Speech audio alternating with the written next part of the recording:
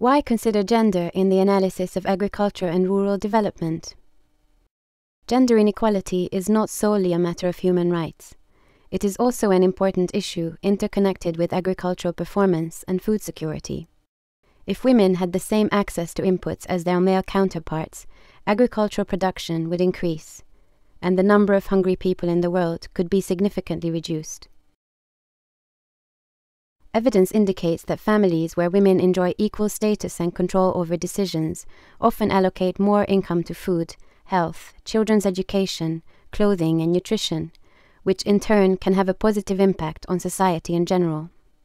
Article 14 of the Convention on the Elimination of All Forms of Discrimination towards Women, ratified by 187 countries, focuses on issues of rural women. It urges states to secure women's equal right to organize self-help groups, participate in all community activities, have access to credit, marketing facilities and technology, as well as equal treatment in land reforms.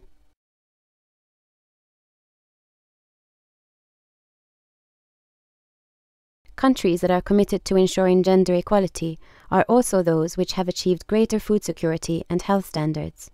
Yet even though this is widely recognized, discrimination against women is still widespread around the world. Agrarian reforms and laws that favor men's access to land are one example of this discrimination.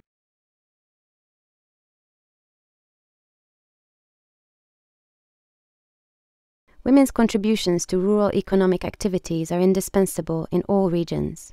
Women often manage complex households and pursue manifold livelihood strategies. They often play multiple productive, reproductive, and community roles, such as producing crops, tending animals, processing and preparing food, working as wage laborers, fetching water and fuel, trading and marketing, educating children, caring for the elderly and sick, and maintaining their homes. Women's share of the agricultural labor force in Central Asia is just below the world average at 41%. In Europe, the average is 32%, ranging from 29% in Eastern Europe to 45% in Southern Europe. Despite the significant variations across regions and countries, agriculture still remains one of the major sectors of employment for women. However, many activities performed by women are neither captured by statistics nor defined as economically active employment in national accounts, even though they are essential to the well-being of rural households.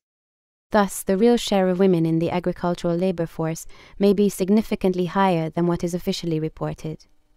Time-use surveys and estimates from various countries tell us that women provide 85 to 90% of the time spent on household chores, which often leads to their time poverty.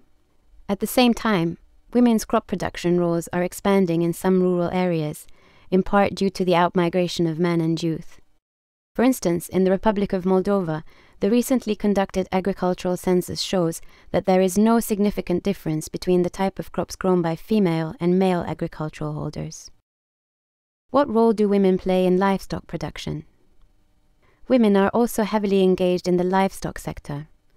Globally, about 66% of poor livestock keepers, 400 million people, are women. They are predominantly involved in managing poultry and dairy animals. Evidence indicates that female-headed households are as successful as male-headed households in profiting from their livestock. However, women in general tend to own smaller numbers of animals, which might be due to labor constraints or to their lack of access to loans. Data from FAO's Rural Income Generating Activities database suggests that livestock holdings of male holders in Albania, Bulgaria, and Tajikistan range between 30 to 50% higher than those of female holders. Land is an important productive asset for ensuring food and nutrition security, as well as supporting income generation. Land ownership and control over land means wealth, status, and power in rural societies, especially for those engaged in agriculture.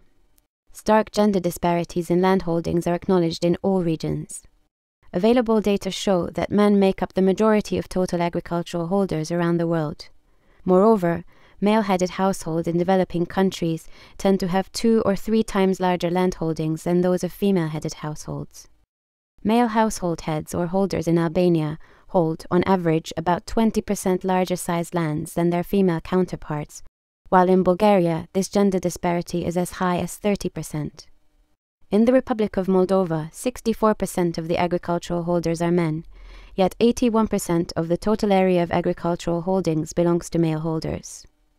The results of a recently conducted agricultural census in the Republic of Moldova are in line with global trends in relation to the gender gap in access to technology.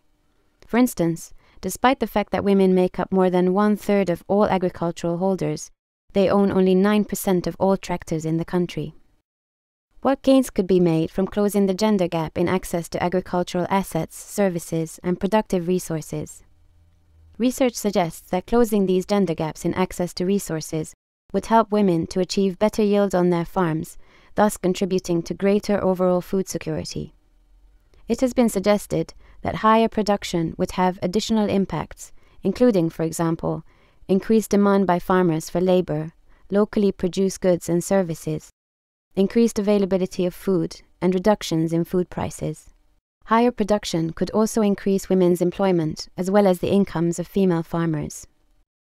Closing the gender gap requires an improved understanding of the roles and relations and the opportunities and constraints of women and men involved in agriculture and rural development. Doing so requires collecting and using meaningful gender indicators and sex-disaggregated data to inform policies and programs. A module on gender statistics will provide simple technical guidance on the production and collection of sex-disaggregated data via a core set of gender indicators.